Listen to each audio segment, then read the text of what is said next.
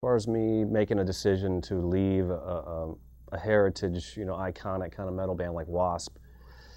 and giving something new a chance.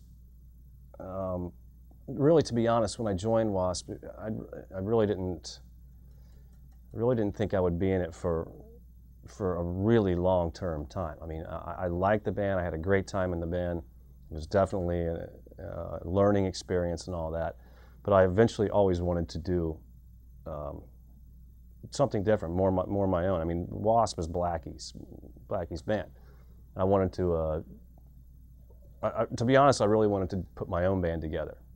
And when I left W.A.S.P. in 2006, I really had every intention of going, getting in my studio, writing, bringing guys in, putting a band together, and doing my own thing.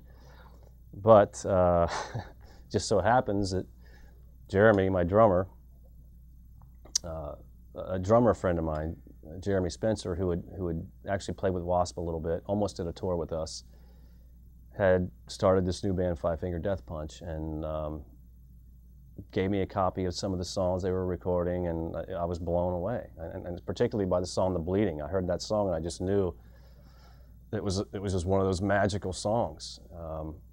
I knew if the right label, if the right companies got behind a song like that, got it on the radio, I just really felt in my heart it had the chance of being extremely successful and taking me to a new level and building my profile and all that stuff. So, I had to be a part of that band. So, they were working with other guitar players at the time, and nobody seemed to, quite fit.